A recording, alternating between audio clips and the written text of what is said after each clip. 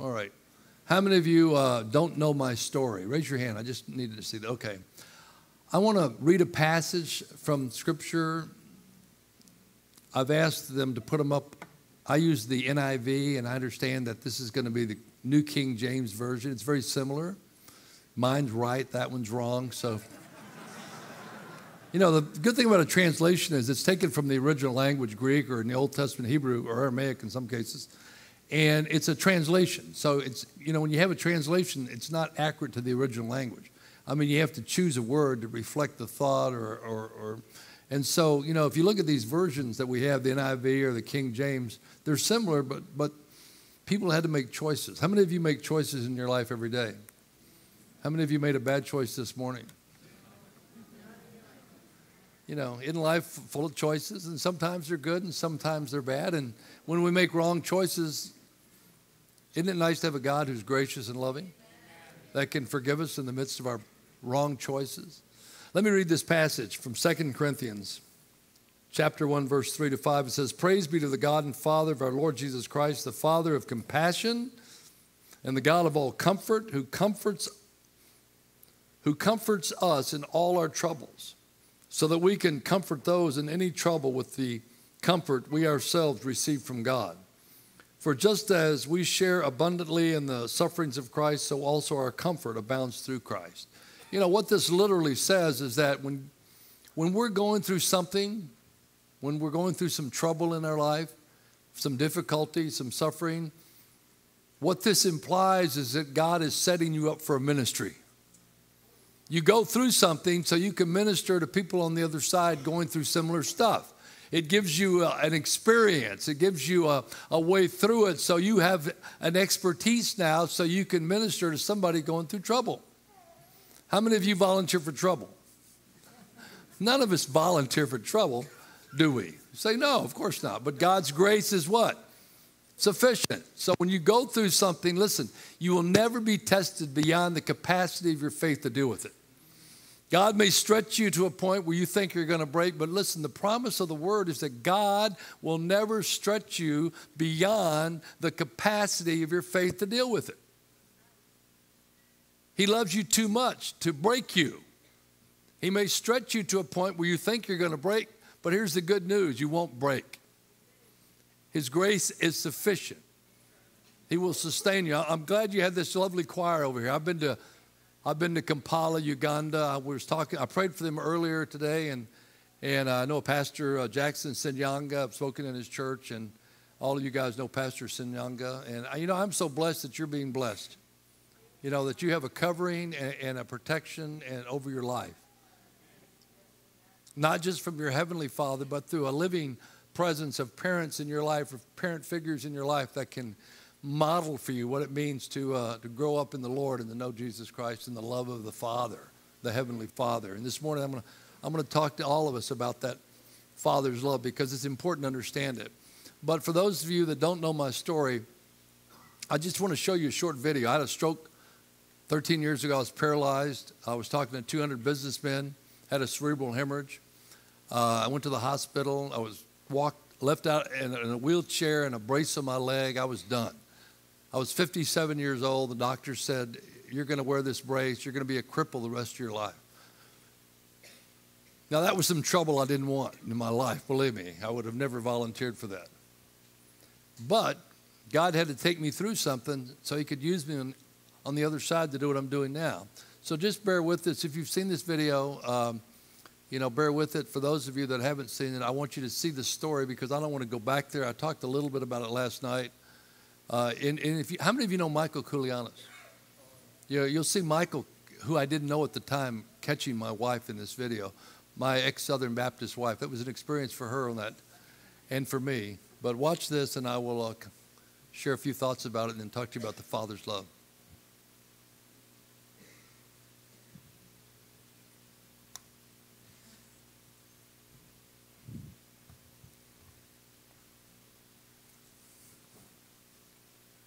On May 7, 2004, Reverend Paul Teske was speaking at a men's Bible study, never realizing that what was about to happen would change his life forever.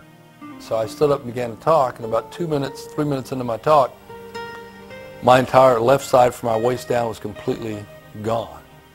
I mean, when I say gone, it was like a light switch went off and I was completely paralyzed. And I'm standing there, no headache, no backache, no pain, and I'm thinking, what is this, a pinched nerve, or did my leg go to sleep? But I kept speaking because I didn't have any headache, and as I'm talking, I'm standing on my right leg, and I'm thinking, this is so surreal, maybe it's going to go away. As he began to walk towards his chair, I noticed, including a lot of other people, that all of a sudden he collapsed. He couldn't bear his weight on his legs, and he just fell down. Paul was rushed to the hospital to find out that he had had a stroke. The doctor's report stated left leg paralysis secondary to a right vertex hemorrhage. 2 weeks later, Paul was released from the hospital with a brace and a walker and began an outpatient therapy program that was to last several months. Well, when I'm in the hospital and I saw that Benny Hinn was going to be in Baltimore, which is only maybe 3.5 hours away, 4 hours away, when I knew that God was going to heal me, and I knew that that lady in my church had been there in August of '03 and was healed, that was the venue that, I mean, it wasn't by coincidence he was in Baltimore on the 21st day after my stroke. So I just knew that was the venue I should go to. Just 1 week after being released from the hospital, Paul and his wife, Rivers, went to the Benny Hinn Crusade in Baltimore, expecting a healing. The minute that the music started, I knew that something was about to happen. I felt it. I know that Paul felt it. During the second worship set, I started to vibrate. It was like a jackhammer. I can't explain it, but I just started shaking. And Rivers said, "What's going on?" I said, I believe God's healing me. I really think God's healing me. Quickly, you, come. On the platform, fast, come on.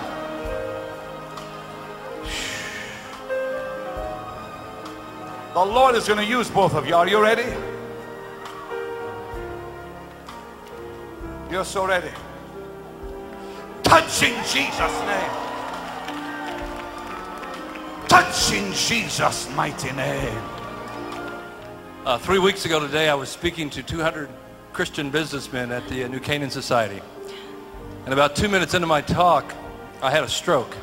My God. I had a hemorrhage in the brain, and my left leg went paralyzed. And I finished my 30-minute talk because I thought I don't know why, I just had the strength to do it. They took me to the hospital, and I was supposed to get out today. I got out last week. So I know Bruce and Lisa Hughes, so I called them up and I said, Benny Hinn is too close for us not to come down, but God has just restored me, and it truly is a miracle. God's grace. Stretch your hands towards him. That this Sunday miracles will happen in that church. We believe that as the gospel will be preached out of this man's lips and his wife's, that they'll see mighty signs and wonders as in the book of Acts. That church will experience such a flow and an overflow and an abundant flow of the Spirit, that Ezekiel 47 will be fulfilled in that congregation, where now only their feet are touching the water, but soon that glorious water of life will flow so great and so deep, it will draw thousands into that congregation. Lord, I pray healing ministry will be granted to this couple who've served you for years. Give them that mantle. Touch! Dear God. Dear God. 2 weeks later, Paul went back to the doctor. The report stated he has had no setbacks in his recovery and no current symptoms. In Paul's case, hallelujah, I want to say hallelujah, it was all gone. There was no problem left, in his left leg. Miracles did happen that Sunday morning at St. Paul Lutheran Church and have continued with intensity for the last 2 years. Paul and Rivers received a healing ministry, and they are seeing lives changed wherever they go. Jesus Christ healed me, but Benny Hinn was the conduit through which the power of God flowed in that meeting. If people say, would you go to a Benny Hinn crusade? Or would you recommend it? Absolutely. Even if you don't need healing, just go for the worship, go for the praise, just go for the experience of being in the presence of God. It's an awesome thing. Jesus is the healer today. He's never changed from the past, the present, and the future. He will never change. And that is the expectancy that we equip with and that we believe in our own hearts. So that's kind of a nutshell of the story. You know, it's kind of funny when you see me standing in front of Benny Hinn there. I couldn't walk 2 feet without that walker or wheelchair, and I instantly get healed in that meeting during worship. Nobody prayed for me, laid hands on me, or touched me. I was healed in worship. When I walked up there, he didn't know I'd been healed of anything. He just felt led by the Lord to call us up to tell us we were going to have a healing ministry. So for the last 13 years, you know, we've been to 60 countries on 6 continents. I've been to Africa 15 times, India numerous times, China. 60 countries is no small thing. And our primary purpose, I'm still a senior pastor in a church in Westport. I've been there 28 years. I've got a school and a church and 29 on my staff, but I travel about 120 days a year because I get invited to Daystar and God TV and TBN, CBN, James Rowe, all these shows. And so people see me and they want me to come. And as a Lutheran, I'm an enigma to the Pentecostals because I'm doing their stuff. And I'm an enigma to the mainline because I'm doing the Pentecostal stuff. But God has used us in a mighty way. And so I wrote a book called Healing for Today. It was published in 2010. It got translated into Korean. It's out there. It tells the whole story. And I really wrote it as a manual to help people understand healing and what it's about and how to move in it. How many of you know who Benny Hinn is? How many of you don't like Benny Hinn? My mother didn't like him. She's passed away now, but she didn't like Benny Hinn. I say, Mom, why don't you like Benny Hinn? I don't like his hair. You know, I don't like his clothes. You know, I don't like his theatrics. And I said, well, that's where I got healed. I said, listen, if God can use donkeys to speak for him, if he could send Judas out with the 12 to raise the dead, kick out demons, and heal people. Did you know that? You know Judas went out and did that stuff? You know who Judas is, right? Iscariot. Jesus sent him out to heal, kick out demons, raise the dead. Did you know that? If he could use donkeys or Judas, he can use Benny Hinn, me, or any of you. Believe me. He chooses the vessel he wants. And listen, there's no perfect vessel. Amen? We're all broken. But we're the best God's got. And some of us are flawed, more flawed than others. But that's all right. The grace of God washes away a multitude of sins.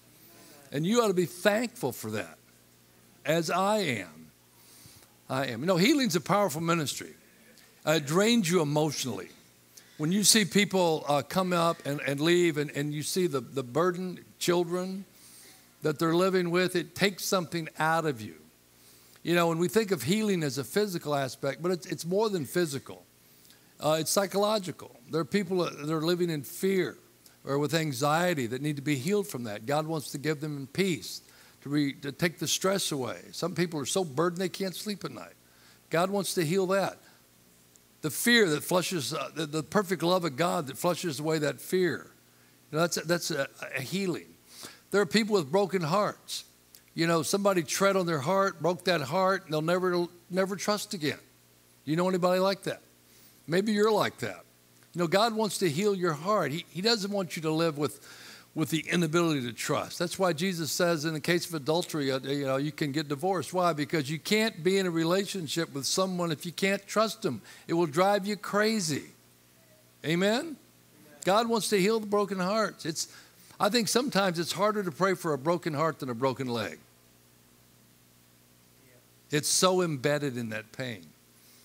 And there's also relational healings. I mean, there's a need for relationships to be healed, not just marriages, but relationships between parents and their children, between grandparents and parents, between neighbors and colleagues at work. I mean, relational healing is important to God, and he can heal relationships.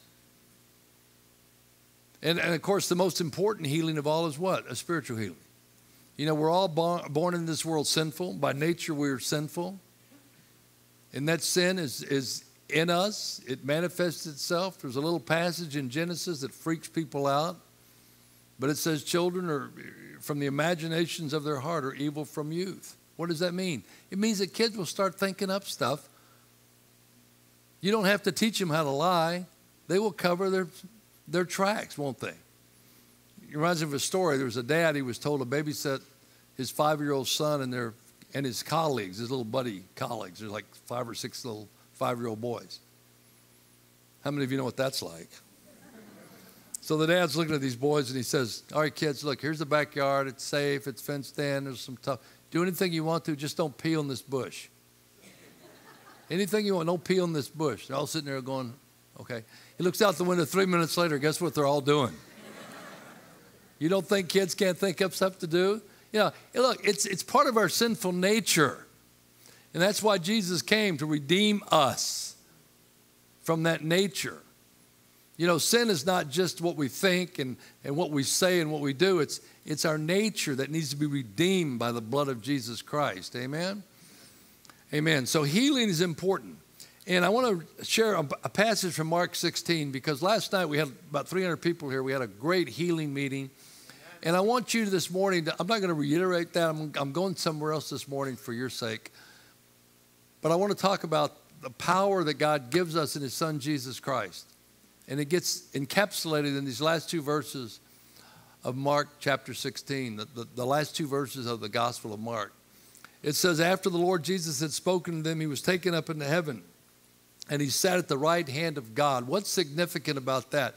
Jesus was exalted and put back in his rightful place at the right hand of the Father. And listen, all authority was given to him over all creation. So every disease, every marriage, every job, every financial bind, every demon, everything is under the authority of the lordship of Jesus Christ.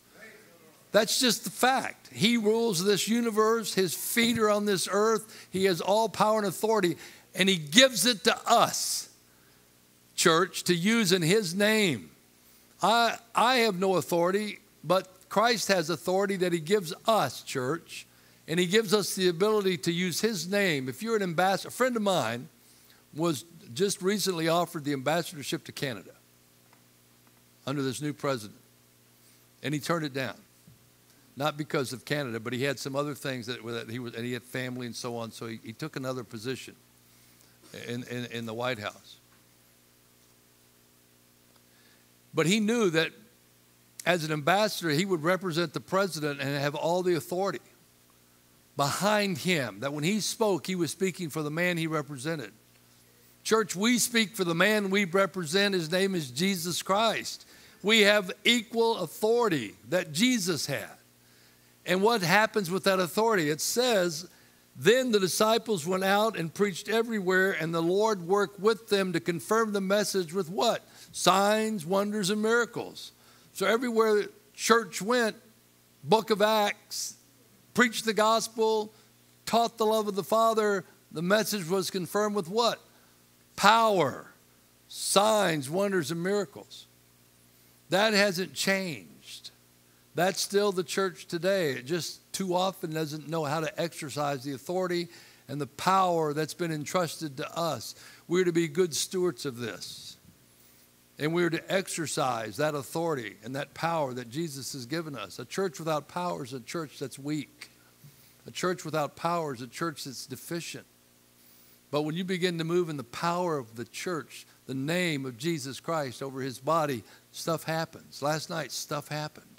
At that healing meeting, stuff happened. I got healed 13 years ago because of the authority and the power of Jesus Christ came down and touched me. Listen, that's an incredible power. And the Holy Spirit in you and me raised Jesus from the dead. If you're a believer, you have the Holy Spirit. The Bible says no one believes in Jesus Christ yet by what? The Holy Spirit. You're a temple of the what? Holy Spirit. That's the same Spirit that raised Jesus from the dead. How much power is that? It's like you're a little Volkswagen with a Porsche engine in you. But you've never hit the pedal. Listen, hit the pedal. You've got the power of God. Start laying your hands on them. You know what's interesting in this chapter 16? It doesn't say pastors will do this, deacons will do this, elders will do this. It says believers will do this. Read the chapter. And believers will go out. If you're a believer, you have that capacity in you because you have the Holy Spirit. Amen? Amen. Now, this morning I want to talk about an emotional healing. I want to talk about emotional healing because I think this subject impacts all of us. I want to talk about the Father's blessing. The Father's blessing. I've been married for 41 years. I have 3 grown children. I have 3 wonderful grandchildren. And I have laid my hands on all of them and blessed them with a Father's blessing. I've told them and continue to tell them repeatedly that I love them, that I'm proud of them. I hug them. I kiss on them. I'm physically attached to them because I want them to know that they are beloved of God and they are beloved of me, their Father. How important is that? It's absolutely mandatory that people know that they're loved. You know, it's interesting. In Proverbs 17:6, it says, children's children, that's grandchildren, are the crown of old men, and the glory of children is their father. You know, children are our legacy, and our grandchildren are an extension of that legacy. You know, when we have children, not everybody has children, I understand that. But children, we all had parents, or we wouldn't be here, right? That's right. We all had parents, and we are legacies of them, and we have legacies, and we can. That's the only thing that we're leaving behind, in a sense, is the legacy of our children. And they need to be beloved, and they need to know that love of the Father. All right, mothers give birth, and that's the hard part for sure. My wife and I went through Lamaze. You know, I helped her blow. I didn't get a medal for that. But listen, dads are the spiritual and physical covering for their children. Fathers are the spiritual and natural covering. They are the protection and the provision for the family. And you need to understand that, dads. You are the covering, you are the provider, and you are to protect. That's a very important role. Even the secular world gets this. I'm going to throw a quote at you from Sigmund Freud, who said this: I cannot think of any need in childhood as strong as the need for a father's protection. He understood that dads have to cover their children, men and women, boys and girls. It's not just exclusive of one. Now listen, together mothers and dads cultivate a child's purpose. They cultivate his purpose. They help set a plan in front. And they help create and carve out a pathway. You can't let a kid do this in a vacuum. You have to take responsibility for their life. You have to help them say, look, you've got a purpose. And it has to be a design around their giftedness and their talents. You can't shape them in what you think they ought to be. You got to let them grow up and be who they are in a sense. All right? And then that plan, you help them craft a plan for their life. And then you help them with the pathway. You help them prepare the way, because sooner or later they're going to fly out of that nest, right? And they're going to be on their own. And that's an important role at home, parents, that we help them in these areas of their life. What's the purpose? What's the plan? And what's the pathway? It reminds me of Coleridge. Remember him, the poet Coleridge? He was having a debate one time with a friend of his about whether or not to let kids kind of craft their own future or to help guide them. And he was talking about spiritual future. He was talking about growing up in the church or not. And his friend was saying, look, let them choose their own religion as they grow up. Let them take care of business. And Coleridge would say that's a mistake. You can't do that. If you put them in a vacuum, they're going to maybe make the wrong choices. And so after going nowhere in this debate, they go outside, and Coleridge looks over, and there's an area of his yard that's overgrown with weeds. Does anybody have a yard like that? And he says, how do you like my garden? How do you like my garden? And his friend said, that's no garden, that's a weed patch. That's a weed patch. And Coleridge said, no, that's my garden. I just kind of let it develop the way it wanted to. Let me tell you what, if you don't help your kids find their purpose, their plan, and the pathway, that's where they will end up. You have a responsibility. And dads, it's not just to sow seeds, but it's to cultivate. That's not the mom's responsibility. It's a collective responsibility. Now listen, dads play an important role. Mothers want to keep the nest full. Moms have a difficult time letting kids go. How many of you know that? Dads have a responsibility to cut the apron strings, right? You are responsible, dads, to help launch your kids, the boys and the girls, into adulthood. They have to leave the nest at some point. We've got a whole generation of millennials that aren't leaving the nest till they're about 30. But that's okay. Jesus didn't leave the nest till he was 30. That's what it says in Luke. When he was about 30, he started his ministry. And all the millennials are going, all right, I'm going to stay home another 7, 8 years. Now, Jesus started his ministry, but he didn't start it without a blessing from his Father. He goes to the Jordan River. He's baptized by his cousin Andrew. That was a test, okay. You passed it. Howard said John. I said, okay. Yeah, and what did the voice from heaven say? He said, this is my beloved Son in whom I'm well pleased. You know what's significant about that? The Father in heaven blessed his Son, said, I'm proud of you, and let him begin his ministry. Jesus did not start his ministry till he had his Father's blessing. That was a real and valid blessing. And how many of you know that the ministry of Jesus was blessed? See, he wouldn't start it till it was the right time and the blessing had come. Now, let me talk to you about a fake blessing. Or I guess we're in Canada, I'll say faux blessing. Oh, you don't speak on this? Okay, a fake blessing. How many of you remember the story of Jacob and Esau? Remember that? You know, from about Genesis 27 to 33, you've got these verses, these chapters about this narrative. And Jacob was a mama's boy. How many of you know that? You know, he was Rebekah's favorite. He was a twin. His brother's name was Esau. Esau was the oldest, born a little bit, a few minutes earlier. So as a custom, he was the inheritor of his father's estate. The older son got the estate. The rest of the kids were dependent on the older brother, all right? But Rebekah had another plan. She didn't want Esau to get the estate.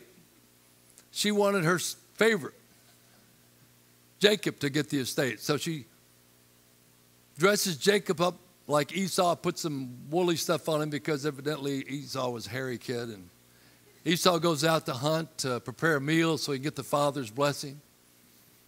And Rebekah sends Jacob in to see the dad, Isaac. And Isaac now has lost his eyesight, or he's feeble, he can't see very well. He feels around, he feels Jacob, thinks it's Esau, gives him the blessing.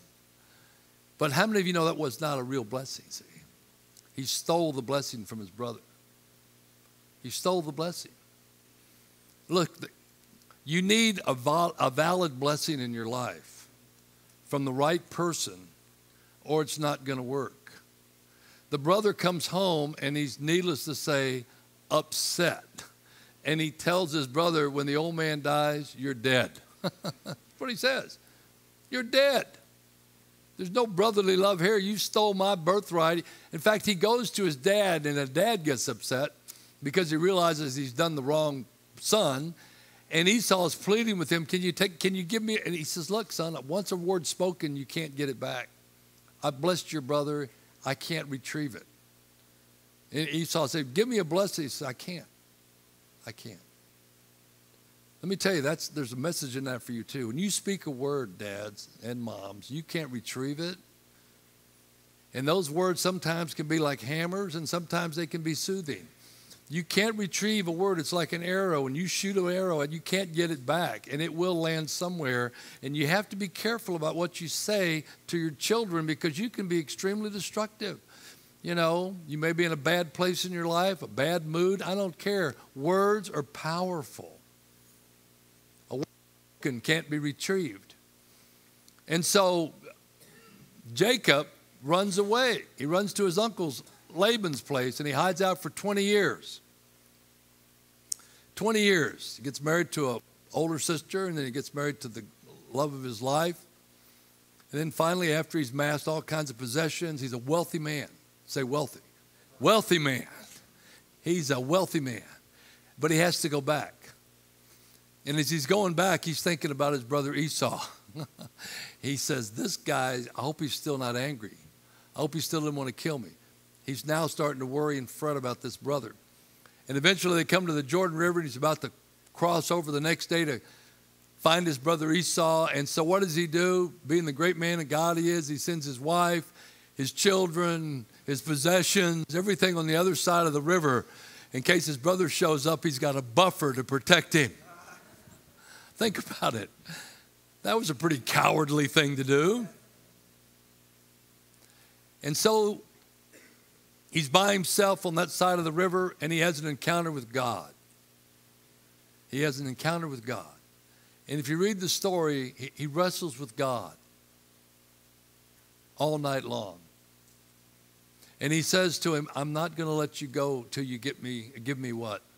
A blessing. Why would he say that? Because for his entire life, he knew that the blessing he had received from his earthly father was a fake blessing, a false blessing. It didn't validate him as a person or as a man. And he said, I am not going to let go of you until you bless me. And God says, it's going to cost you something. He said, I don't care what it costs me. I'm going to get the blessing. And God said, it's going to cost you your hip. And he said, take it. I don't care. Because he knew that life without a father's blessing is useless. And so he gets the father's blessing.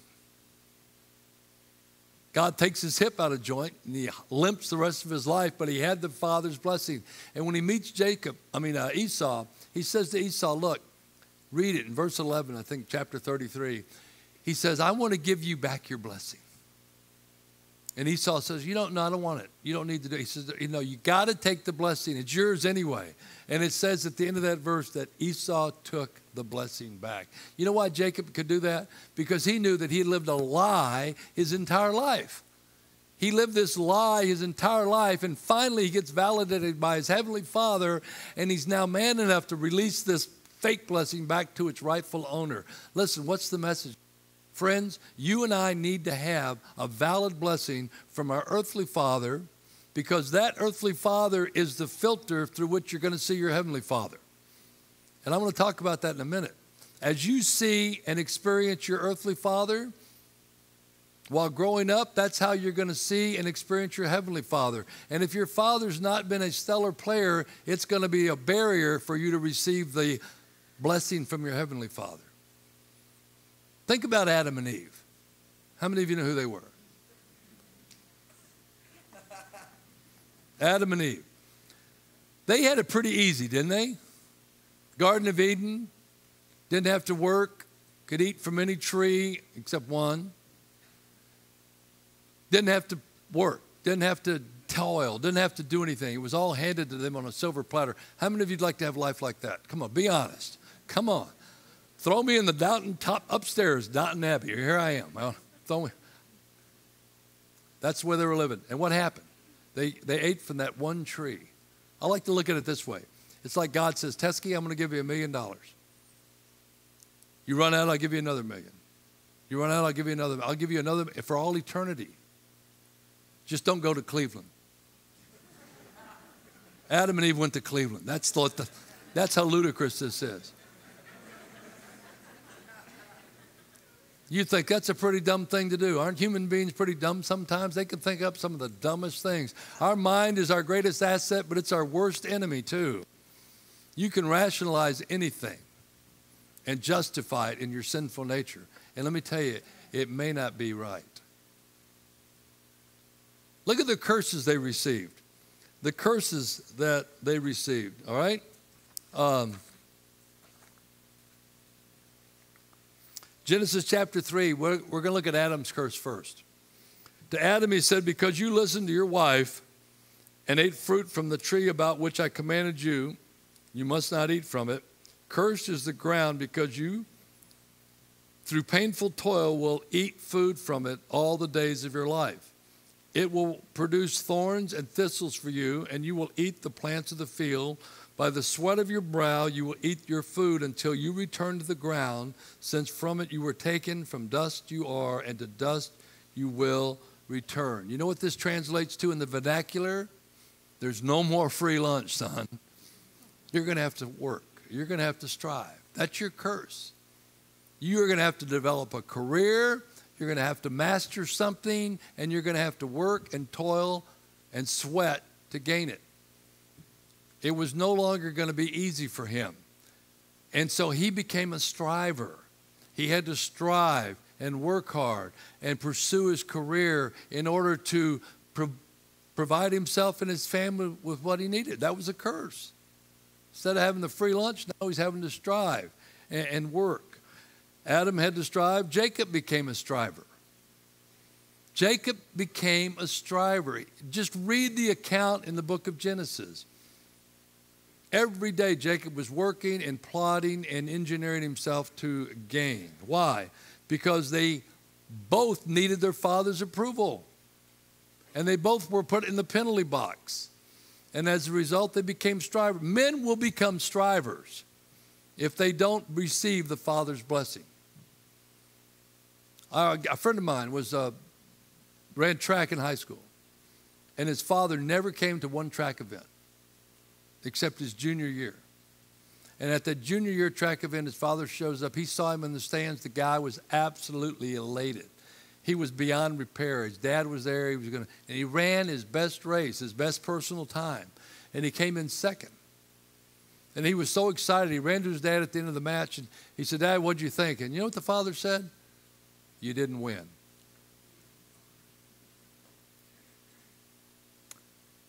You didn't win? Come on. That was the last meet the dad went to. The guy went on to run in college. Father never came to a meet. He went on in business, became a millionaire, never satisfied in many aspects of his life, if you understand what I'm saying. He's chased everything to try to find gratification and satisfaction.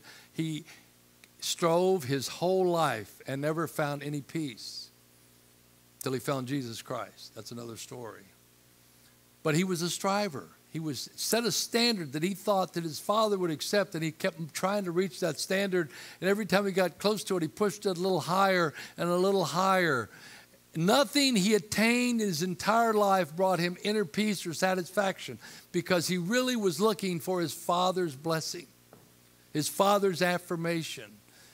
He said he would have loved to his dad to just say, "I'm proud of you, son," one time. Or even deeper than that, to say, "I love you, son." Father never said, "I love you." How many of you can relate to that?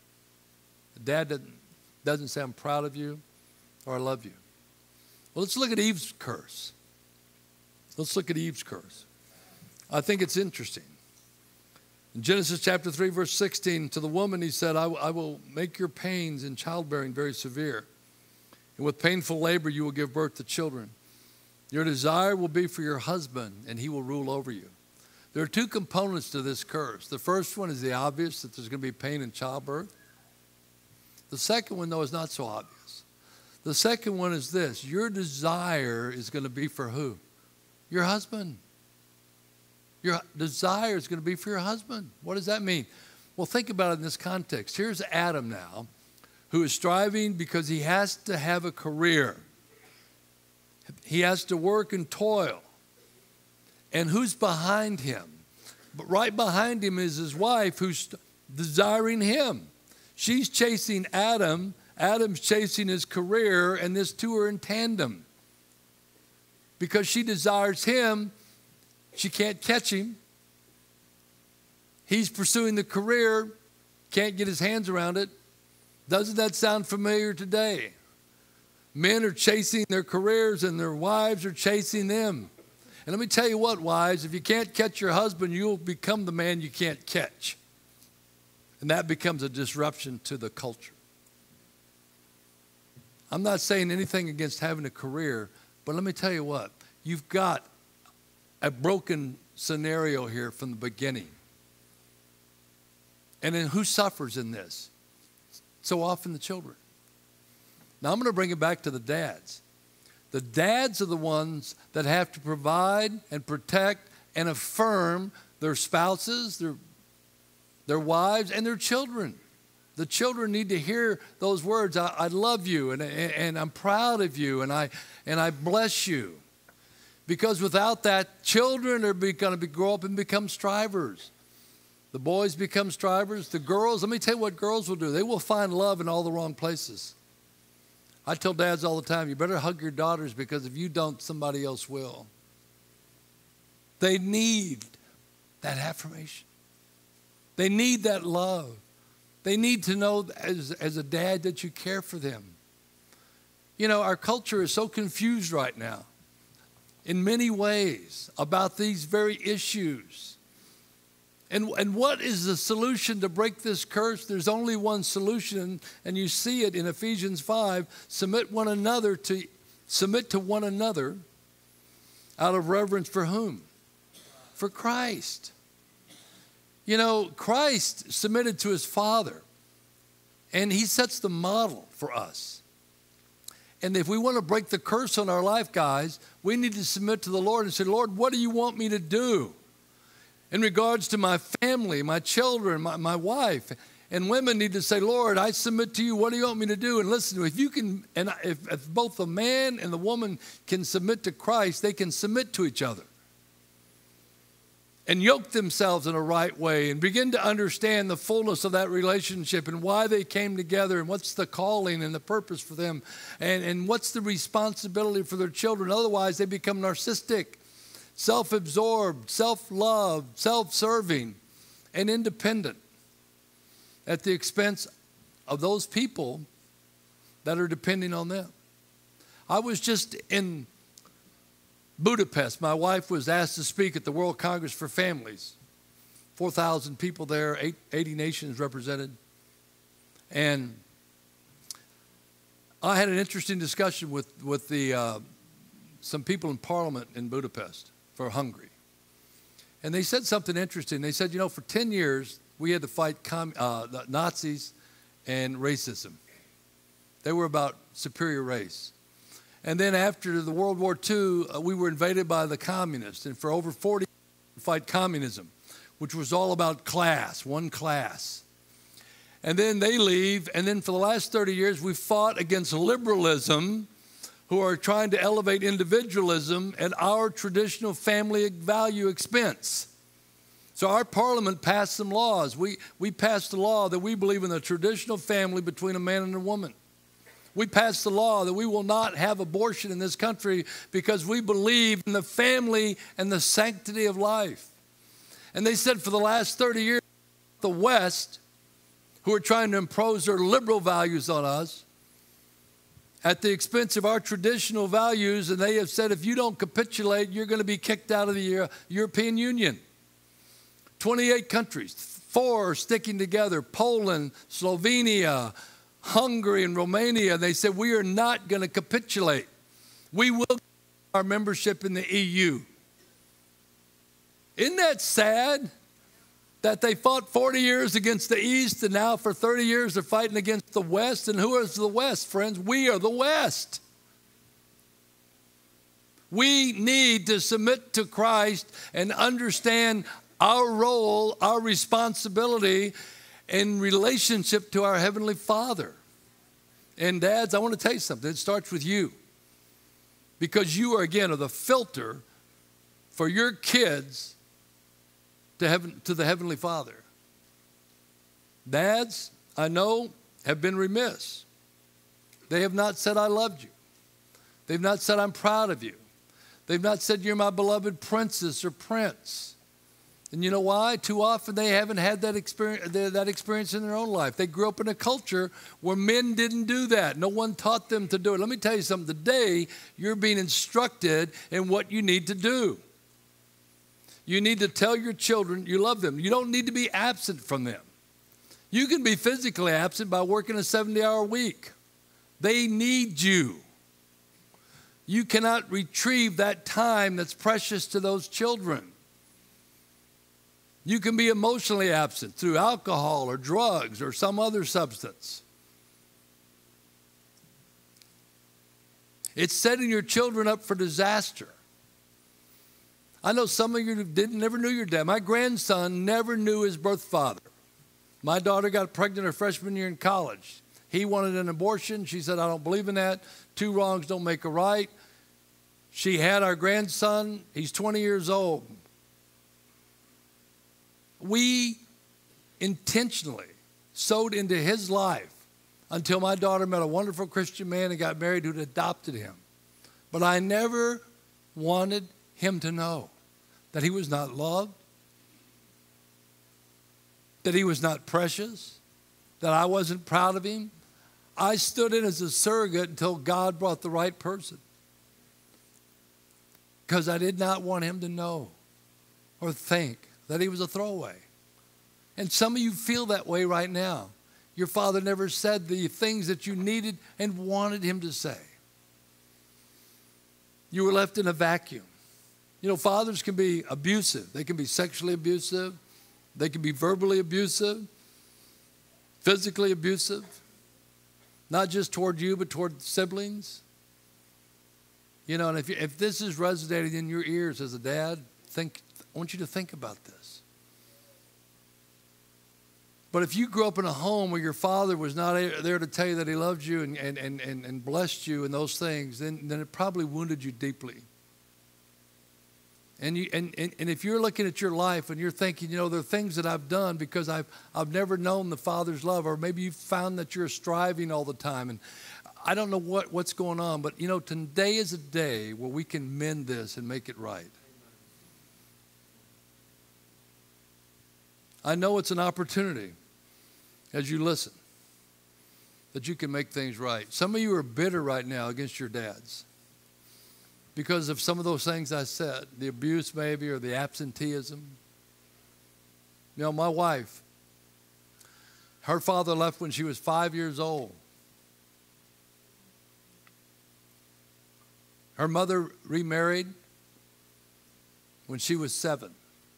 And the man she remarried he was good financially, he was good supportive in that way, but he was an alcoholic. And so one father was physically absent, the other father was emotionally absent. And so her whole life, she grew up craving that affirmation.